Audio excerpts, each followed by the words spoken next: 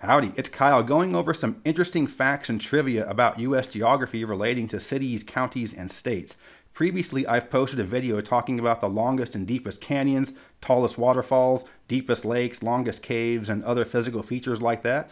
I'll leave a link in the description to that one if you want to check it out. But here I want to go over things regarding more people type things. So cities and counties and states. So things like population, density, area, and elevation, just to check out some other type of facts for the U.S. And after this, you'll know all kinds of really cool trivia about geography. You can impress your friends with knowledge about what the lowest elevation city in the country is and other stuff like that. So let's check out some interesting facts and trivia about U.S. geography.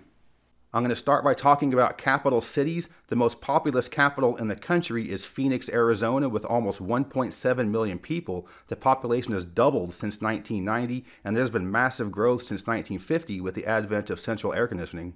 Phoenix is more than 1.5 times the size of Austin, Texas, which is the second most populous capital in the U.S.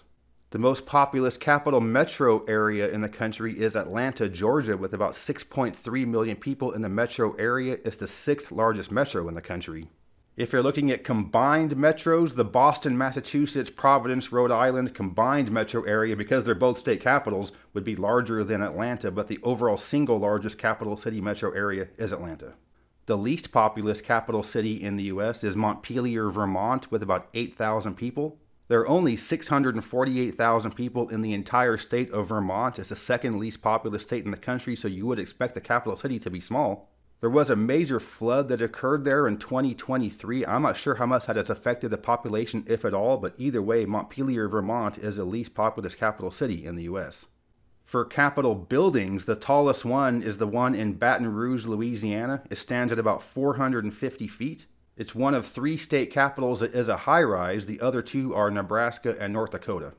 The shortest of the state capitol buildings in the U.S. is the one in Santa Fe, New Mexico. It only stands at 35 feet. It's a 3-story building.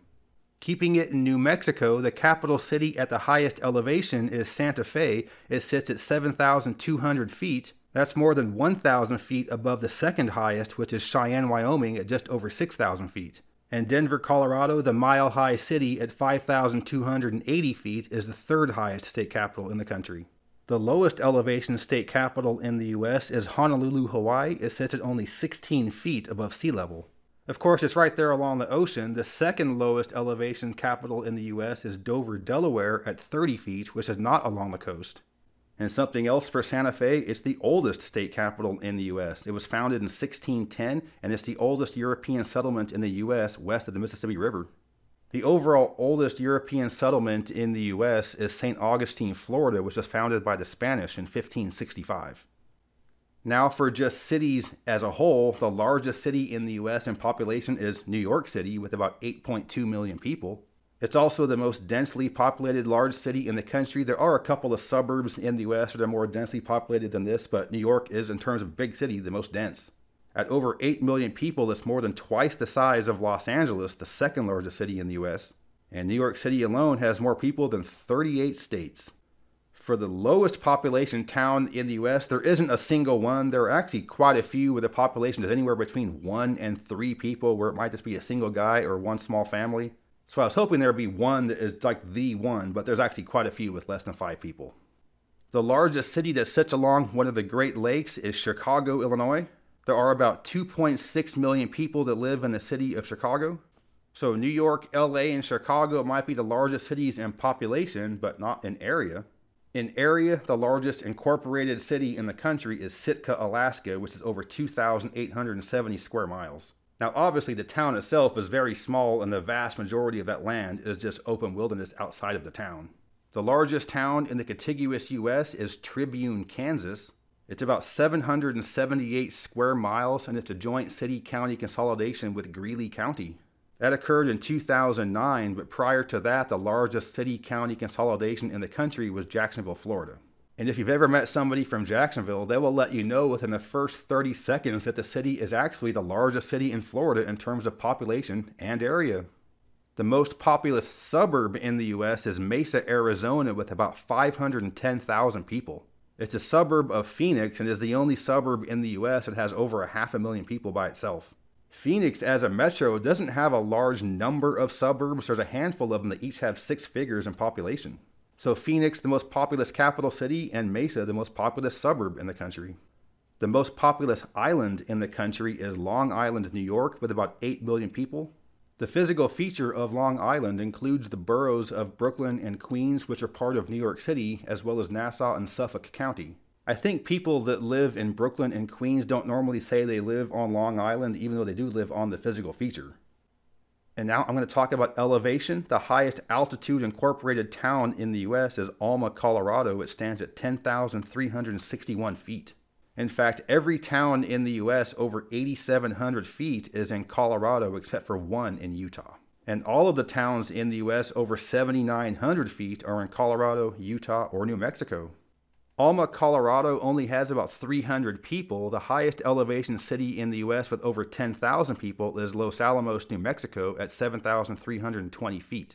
Earlier I had mentioned how Santa Fe is the highest elevation capital in the country. It's also the highest elevation city in the U.S. over 15,000 people, and it has 84,000 people. The lowest elevation town in the U.S. is beautiful Bombay Beach, California.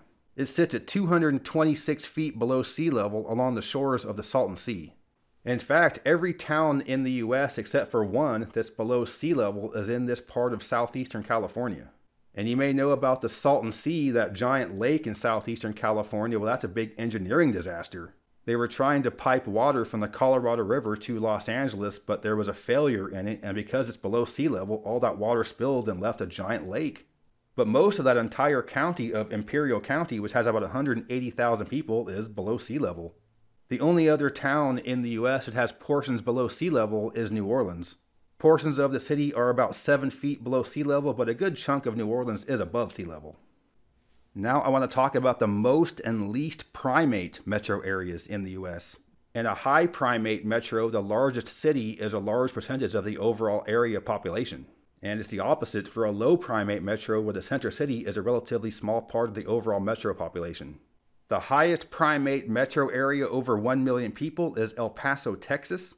The city of El Paso's population is 870,000. The metro area is about 1.1 million, so 79% of the overall metro population lives in El Paso. That's the most primate metro over 1 million. The most primate metro over 2 million is Columbus, Ohio. The city has 913,000 people. The metro has about 2.2 million. About 42% of the overall metro population lives in the city of Columbus. The least primate large metro in the U.S. is Atlanta. There are 510,000 people in the city and over 6.3 million in the metro, so only 8% of the overall Atlanta metro population lives in the city of Atlanta itself. Now going over to county statistics, the most populous county in the U.S. is Los Angeles County at about 9.6 million people. That's more people than 40 states, although right now there is a population decline. But even before the population decline since 2020, there was very slow growth going back to 2000.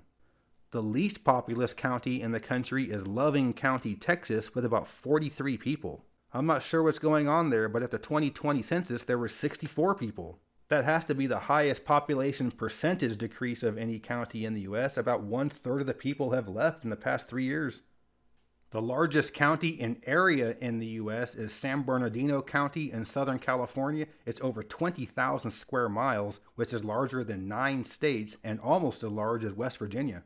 The population of the entire county is over 2 million people, but the vast majority live in the southwestern corner, which is basically suburbs to Los Angeles. The vast majority of the area of the county is just open Mojave Desert.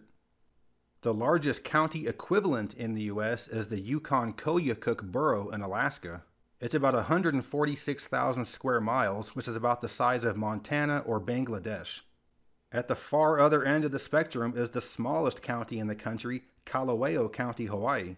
It's only about 12 square miles, and at one point it was essentially a quarantine for people with leprosy. The smallest county equivalent in the U.S. is Falls Church, Virginia. It's only 2 square miles. Virginia has this weird thing where they have cities and towns that aren't part of counties, so Falls Church is not in a county, so it's the smallest county equivalent in the country, and again, only 2 square miles. The county with the highest population density in the country is New York County, which is just the Manhattan borough of New York City. There are about 69,000 people per square mile there. That's pretty crowded. The least densely populated county in the country is again good old Loving County, Texas, only 0.1 person per square mile. But that's essentially Manhattan compared to the Yukon-Koyukuk census area in Alaska. There's only 0.03 people per square mile there. Now I want to start talking about some state trivia. The largest state in the country in area is, of course, Alaska. You can see here just how big it is compared to the contiguous U.S. Texas is the largest state in the contiguous U.S., but Alaska is more than twice the size of Texas. At the other end of the spectrum, Rhode Island is the smallest state in the country in area. The state with the highest population density is New Jersey. There are over 9 million people that live in this small state, and it has over 1,200 people per square mile. And of course, the state with the lowest population density is Alaska. There are only 700,000 people in that giant state and only 1 person per square mile there. Of the contiguous 48 states, Wyoming has the lowest population density. There are about 600,000 people that live there and 6,000 people per square mile. So here's a trivia question for you. What state is closest in size to the Big Island in Hawaii? Maine, Massachusetts, Connecticut, or Rhode Island? Hawaii is one of the smallest states in the country in area, but whenever we see Hawaii on a U.S. map, it's always kind of like this. You don't really know how big it is. And the answer is Connecticut. And the Big Island itself is the largest island in the U.S., although again, Long Island is the largest of the contiguous U.S. Although, is it really contiguous if it's offshore? Amongst the coastal states, the states that have the highest percentage of the population living in a coastal county are Hawaii, Delaware, and Rhode Island, where 100% of the people that live there live in a coastal county. Fourth on the list would be Florida. About 75% of the population there lives in a coastal county. And at the far other end of this category, the state with the least percentage of the population living in a coastal county is Oregon. Only 14% of the population in Oregon lives in a coastal county. And that even includes Lane County, where Eugene is, even though Eugene is pretty far inland. The entire Oregon coast is just state parks and small towns. Amongst the Great Lakes states, the state with the highest percentage of the population living in a county that borders one of the lakes is Illinois. Approximately half of the population of Illinois, about 6 million people, live in either Cook County, which is where Chicago is, or Lake County, which is just north of that goes up to the Wisconsin state line. The Great Lakes state that has the fewest percentage of the population living in one of the Great Lakes counties is Pennsylvania. There are about 12.9 people in Pennsylvania and only 270,000 people in Erie County, which is the only county that borders one of the Great Lakes. So only 2% of the Pennsylvania population lives on a Great Lake. I think most people know that Denali in Alaska is the highest point in the U.S. at over 20,300 feet. The state with the lowest, highest elevation is Florida. It's Britton Hill at only 345 feet. The state with the lowest average elevation across the entire state is Delaware. The average elevation is only 45 feet. And at the other end of the spectrum, the state with the highest average elevation across the entire state is Colorado. The average elevation is over 6,800 feet, and the lowest point in the entire state is 3,300 feet. Hey Colorado, you've got all those 14ers, but you don't have the highest one, now do you? Mount Whitney! So that was my look at some interesting geography facts and trivia, and look in the future for one where I talk about the hottest and coldest and rainiest and snowiest and windiest, sunniest, cloudiest, and foggiest cities, counties, and states as well. So if you enjoyed this video, please give me a thumbs up to let me know you approve, and subscribe to this channel if you're interested in learning more about geography from a nerd. But yeah, thanks for watching. Geography King, signing out.